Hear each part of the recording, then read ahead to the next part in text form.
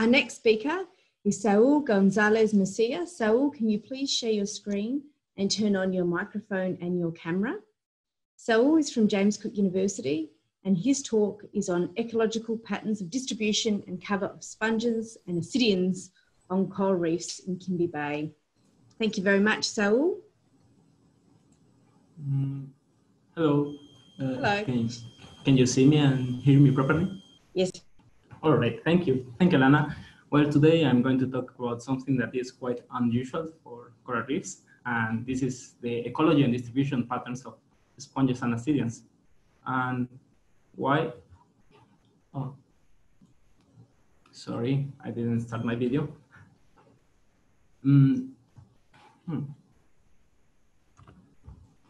I will try again. I don't know what's going on. I think you've turned off your video, Saúl.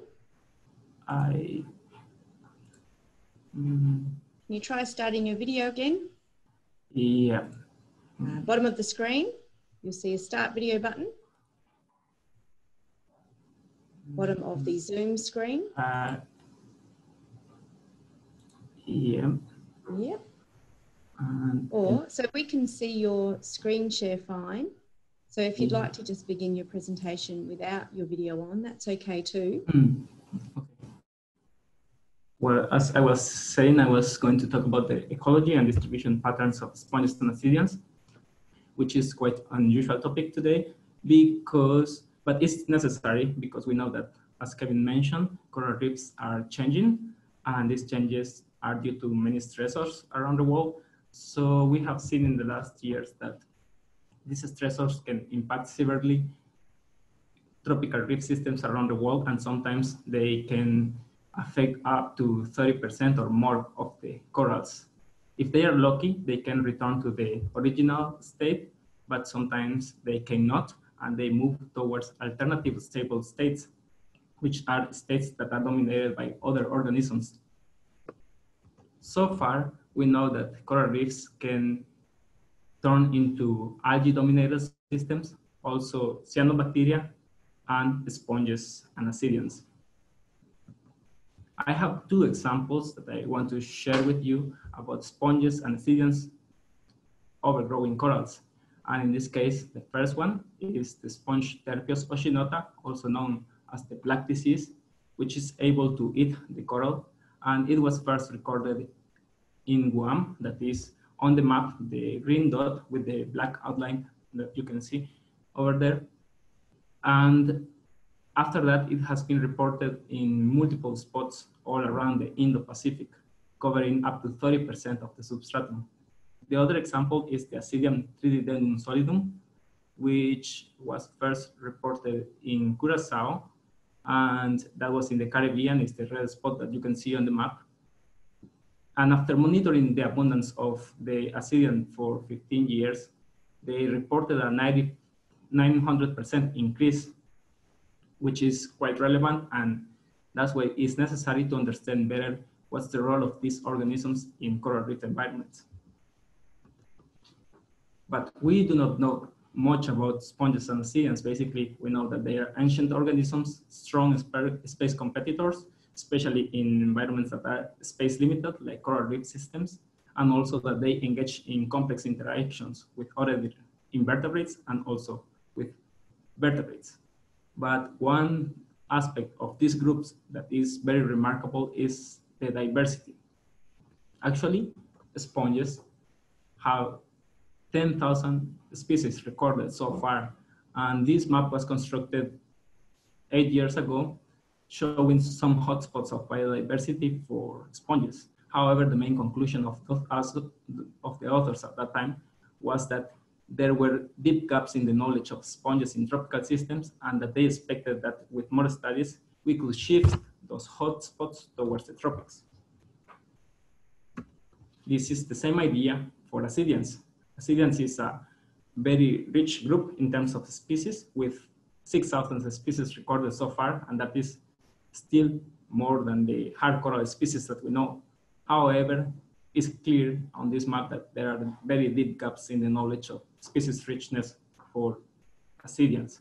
So apart from the gaps in richness that we have for both groups, we also know very little about the other aspects of the ecology of these groups. This is a graph in which I want to show you what's the cover of the sponges by biogeographical region. And in this image, we can see that basically sponge cover is less than 10%. However, we have very important outliers here that are quite interesting, because we can see that sometimes sponges can cover more than 20% and up to 75% of the substrata. That indicates that in this case, these coral reef systems are no longer coral reef systems, but maybe sponge-dominated environments. For Ascidians, the information is dispersed and they use different metrics to measure abundance. So it's quite difficult to compare and show a similar image about Ascidians cover in the tropics. But we have a very strong information about the Ascidian cover in the area that I am going to study. In the last 20 years, they have been recording the cover of Ascidians in Kimbe Bay, and usually Ascidian cover is less than 1%. However, in 2014, in the reef called Otto's Reef, which is with the green color on the graph, there was a strong outbreak of Ascidians, and they reached a maximum of 20% in 2017. So it is now important to start filling the gaps in knowledge that we have regarding species richness of sponges and Ascidians, and also their ecology. That's why the main goal of my research was to describe the community of sponges and Ascidians in Kimbe Bay and to assess some changes in cover by exposure and depth. This is the area in which we work, and you can see on the map highlighted on green the inshore reefs that I studied, and also the 6 inshore reefs that I study, and also it is not at scale, but you can see a representation of Otto's Reef that is more to the right. Basically, the sampling design that we follow was this one. In each reef, we selected a landward and seaward side. Landward side is usually more exposed to sediments and wave action, and the seaward side is totally the opposite. Less exposure to sediments and more exposure to wave action. Also, we have 3 depths, 5, 10, and 15 meters, and within each depth, we established 4 transects. The method that we used to measure the sponge cover was the line point intercept, and each transect was 15 meters length, and it has 100 random points. And we measured what was the cover of the substrata under that point.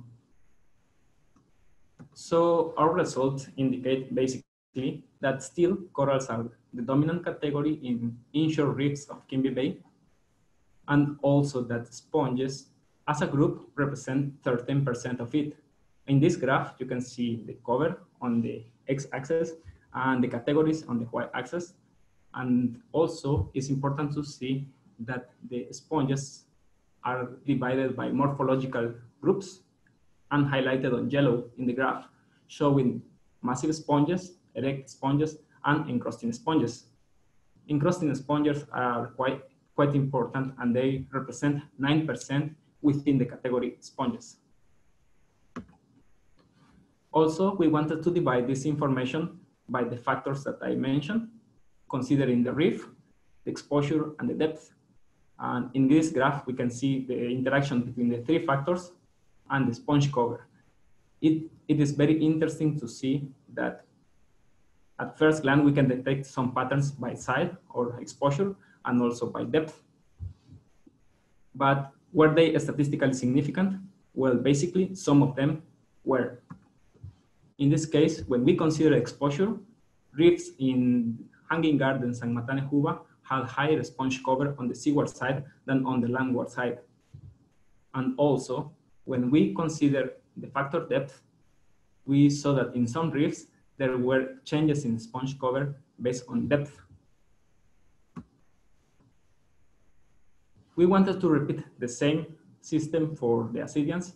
However, in the case of the Ascidians, we detected that the cover was very low, less than 2% usually, and the distribution was patchy, so we were unable to test this statistically. Basically, we can see that for sponges, depth and exposure plays an important role, but it depends on the reefs. And for Ascidians, at least in the inshore reefs, it's very difficult to establish some pattern. However, the perspective was completely different when we check Ascidian cover in Otto's reef. In this case, corals are still the most dominant category, but we can see that Ascidians represent 27% of the substrata and are the second most important category. So this complete change that could indicate that there is a shift from coral-dominated environment towards an Ascidian-dominated environment in this reef gives us the opportunity to also test what is the influence of Ascidian cover in coral reef systems and in reef-associated fishes. That's why we are conducting additional experiments to understand what's the response of fishes towards different covers of the substrata.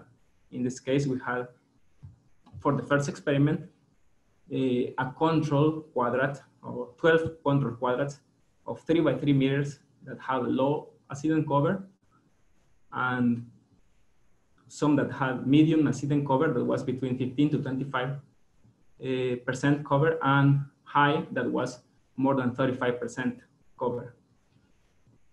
Also, we had another experiment in which we removed the Ascidians from each quadrant, and we could see, we will assess what are the responses of fishes towards changes in the substrata after we remove all the Ascidians. So these are ongoing experiments, and I do not have the results to show you what's happening so far, but I will be happy to share them maybe in the future. So basically, we can see that sponges cover 13% of the substrata in inshore reefs, and encrusting sponges are the most important group. Also, that exposure and depth can affect the sponge cover, but the effect will always depend on the reef that is being studied. And that Ascidians represent a minor element of the substrata in inshore reefs. But if we move offshore, we can see that in Ottos, they are one of the most dominant groups. That's why the next step in my research will be to quantify interactions between sponges and corals, and Ascidians and corals, and also to assess what's the impact that these organisms can have in reef-associated fishes. And finally, I would like to test how sponges can regulate or modify the habitat complexity and eventually affect reef-associated fishes. I would like to thank many institutions and people that has been supporting me, especially my volunteers during fieldwork, Marine Tour and Gina Tang, which were very, very diligent and helped me a lot during the design of the experiments and collecting the data. If you have any question, I will be happy to answer them.